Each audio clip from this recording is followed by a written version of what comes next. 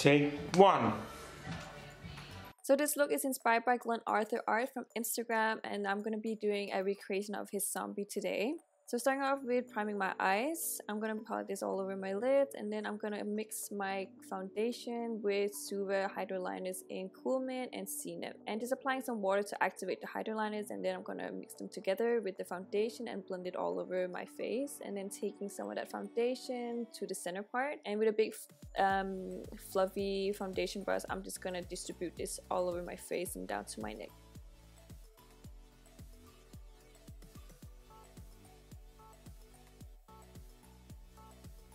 And then for concealer, I'm using e.l.f. concealer to my under eyes. We're moving on to my brows. I'm going to be using that Cool Mint Hydra liner and apply this with an angle brush on the beginning of my brows, and then taking the darker Sea Nymph and outlining my brows and shaping them. Then I'm going to take the Cool Mint color and then just reapply it going towards the center from the start.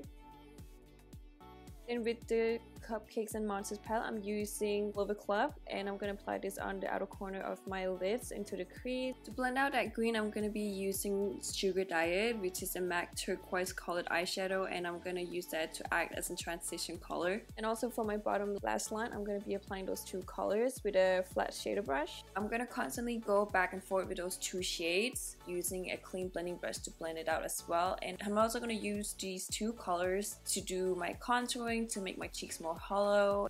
I'm starting off with the Sugar Diet, just making sure to contour the areas where I want to contour my face, so nose, under the lip.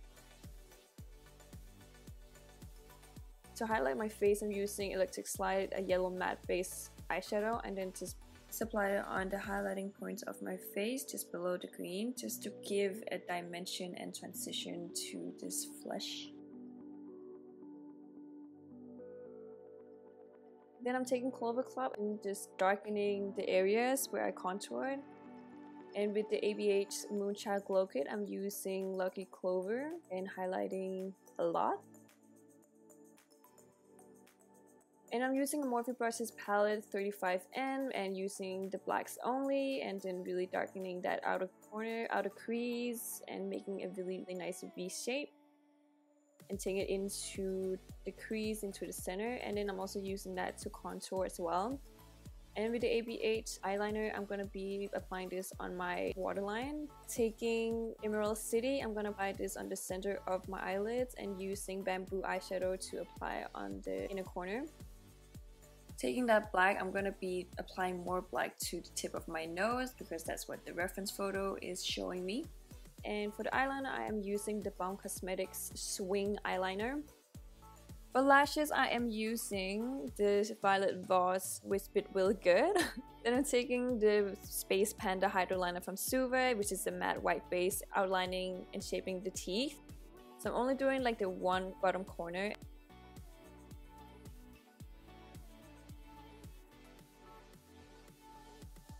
Taking the Bloody Mary eyeshadow, which is a red matte shadow from the Suva Cupcakes and Monsters palette, and just outlining where the gash is going to be, and just going to put the red shadow just between the teeth, and also using that eyeshadow to outline the tears and where the blood will be streaming down. And I'm still using the same angle brush as I was using for the eyebrows, so yeah. Gonna apply some shadow to where the flap of the skin is gonna be using Clover Club.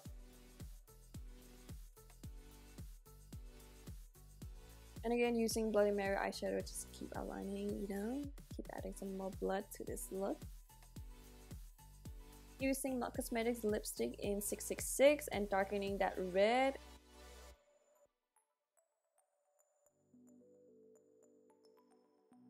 Then I'm taking Grease Hydra Liner, which is a matte black Hydra Liner, and I'm applying this on same spot as I applied the red, just to give more dimension and depth and detail work.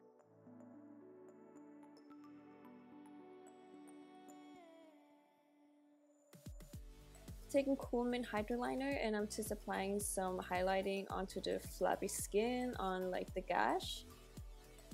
and also did my hands off camera because my camera ran out of battery, so I was just doing that in the meantime, waiting for the battery to charge. Then moving on to my neck, I am gonna take the foundation, the same steps as before with the face, and just taking it down to my neck and contouring to make my bones stand out more. And then in the center of my neck, I'm gonna darken with the black shadow and also Bloody Mary eyeshadow, the red one, just to kind of make it look like the blood is still streaming down from the gash in the mouth. And I was using a big blending brush for that. And then I'm taking a flat synthetic brush and then just applying Milk Cosmetics lipstick to drag this red more down, and then just adding some to the sides and also just adding some to make that veiny texture, like really destroyed skin. You don't have to be precise with this. Do like layers and layers to kind of give it dimension. So I'm applying more darker reds and blacks and going back with some more reds and black again. And I'm doing some detail works here with the crease Hydra liner.